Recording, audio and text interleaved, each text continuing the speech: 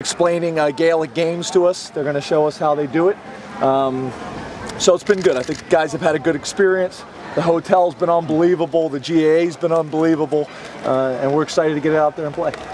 Has it been a lot of fun for everybody? You talked about the business trip, but have you seen everybody having a good time? Yeah, you know, yes, it's been fun, but you know, it's been meetings and it's been practice. The food's been excellent. The hotel's been great. I think the guys appreciate the change of pace. I do think that. But you know, it's been a business trip really for us. Are you back into kind of normal game week mode now after yesterday's walkthrough? Yes, and exactly. Are you guys prepared? I mean, where are you? Are you where you need to be going into this game, I guess is the question. Yeah, I feel good about it. We'll have a dinner tonight and kind of have a team function. Friday we'll have our normal Friday walkthrough and meetings, and then like normally be at the hotel and have all our offense, defense, special teams meetings, and then get up on Saturday and get ready to play.